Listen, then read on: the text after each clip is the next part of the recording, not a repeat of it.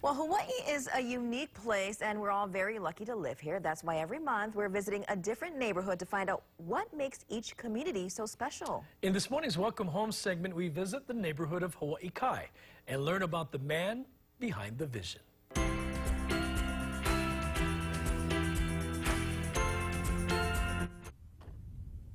In East Honolulu, before you hit Hanauma Bay, lies Hawaii Kai, a community known for a variety of desirable features.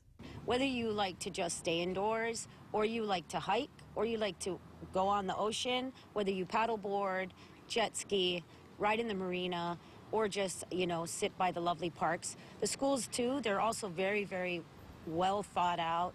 Thought out by a man named Henry J. Kaiser, who was an entrepreneur and during a trip to Hawaii fell in love with the islands.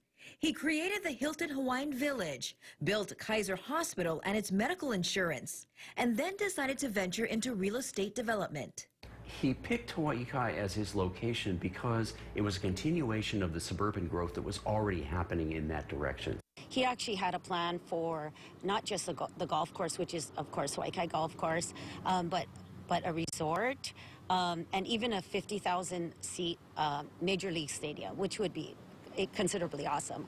Bishop Museum historian DeSoto Brown said Hawaii Kai was known as a traditional Hawaiian fish pond called Kuapa Pond. So there was a lot of undeveloped lands. My sister and I used to leave our elementary school. We were over at Kamiloiki, and the three of us would take a run down to the mud flats, get as muddy as possible, get home, clean up before Mom came home. Kaiser changed the area, built homes, and turned the fish pond into a recreational waterway, which required some amenities. That's why the Hawaii Kai Shopping Center was built. Now it's just one of the many attractive aspects.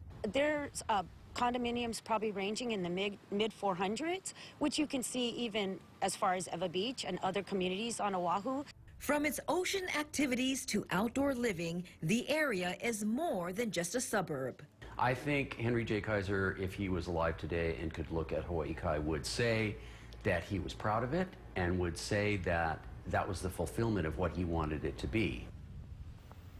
And I think he would be amazed at how much it has grown. Yeah, he was a visionary, no doubt an entrepreneur, and he had a clear vision for what a lot of people thought was just kind of like land. And look at it today. Beautiful. Prime real estate.